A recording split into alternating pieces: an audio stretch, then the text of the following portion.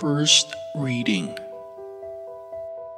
A reading from the first book of Kings.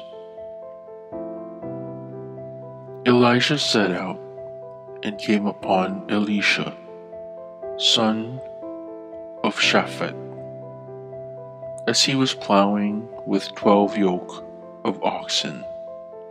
He was following the 12th.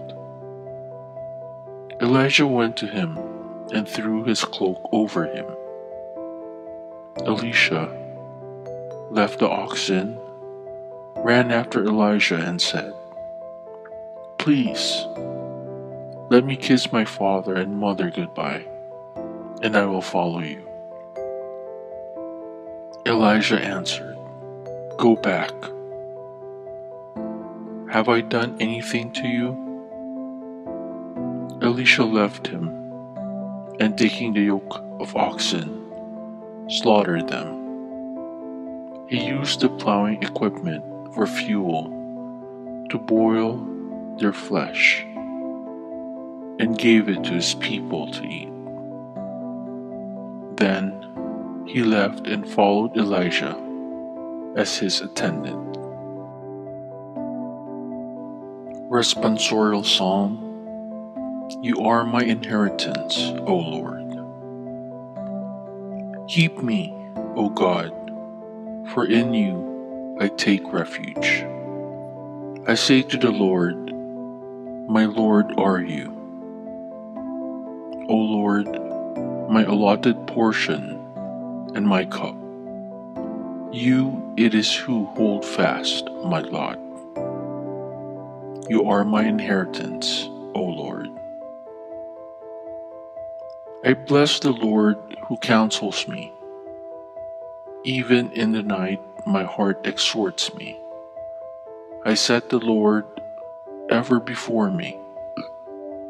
With him at my right hand, I shall not be disturbed.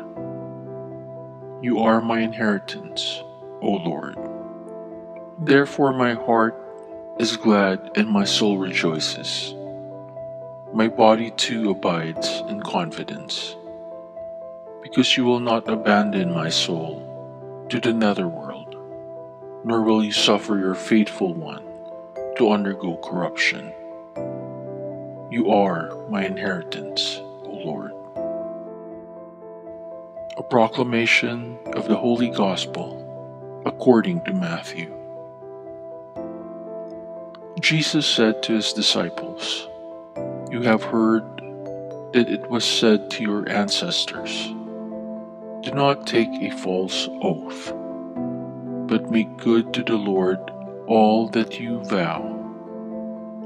But I say to you, do not swear at all, not by heaven, for it is God's throne, nor by the earth, for it is his footstool, nor by Jerusalem, for it is the city of the great King. Do not swear by your head, for you cannot make a single hair white or black. Let your yes mean yes, and your no mean no. Anything more is from the evil one."